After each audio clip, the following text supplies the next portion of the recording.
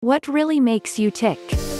10 questions you should ask to yourself, a preparation to self-improvement. Be all you can be, but it's not always in the army. I often see myself as somewhat contented with my life the way things are, but of course it's hard to think of anything else when there are real issues to be discussed. Still, I aspire for something deeper and more meaningful. So we're all pelted with problems. Honestly, it shouldn't even bother or even hinder us to becoming all we ought to be.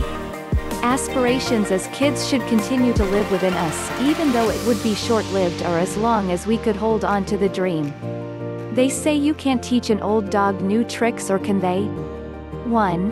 What do I really want? The question of the ages. So many things you want to do with your life and so little time to even go about during the day. Find something that you are good at can help realize that small step towards improvement. Diligence is the key to know that it is worth it. 2. Should I really change?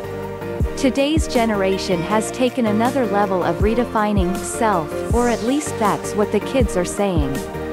Having an army of teenage nieces and nephews has taught me that there are far worse things that they could have had than acne or maybe even promiscuity. So how does that fit into your lifestyle? If history has taught us one thing, it's the life that we have gone through. Try to see if partying 70s style wouldn't appeal to the younger generation, but dancing is part of partying. Watch them applaud after showing them how to really dance, then break their bones in break dancing. 3. What's the bright side in all of this? With so much as happening around us, there seemed to be no room for even considering that light at the end of the tunnel. We can still see it as something positive without undergoing so much scrutiny. And if it's a train at the end of the tunnel, take it for a ride and see what makes the world go round. 4. Am I comfortable with what I'm doing?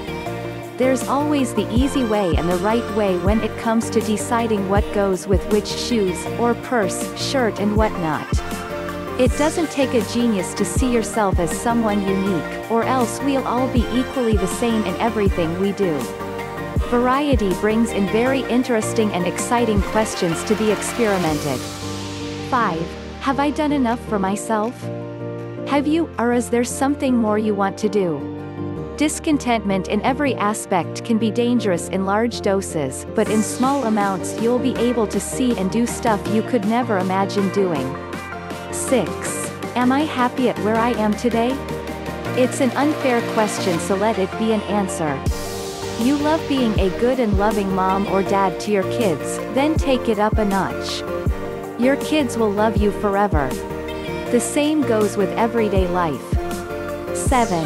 Am I appealing to the opposite sex? So maybe I don't have an answer to that, but that doesn't mean I can't try it though. Whether you shape up, change the way you wear your clothes or hair, or even your attitude towards people, you should always remember it will always be for your own benefit. 8. How much could I have? I suppose in this case there is no such things on having things too much or too little, but it's more on how badly you really need it. I'd like to have lots of money, no denying that, but the question is that how much are you willing to work for it? 9. What motivates me? What motivates you? It's an answer you have to find out for yourself. There are so many things that can make everyone happy, but to choose one of them may be the hardest part. It's not like you can't have one serving of your favorite food in a buffet and that's it. Just try it piece by piece. 10. What really makes you tick? So, what really makes you tick? You can be just about anything you always wanted to be, but to realize that attaining something that may seem very difficult is already giving up before you even start that journey. Always remember that self-improvement is not just about the physical or philosophical change you have to undergo, but it's something that you really want.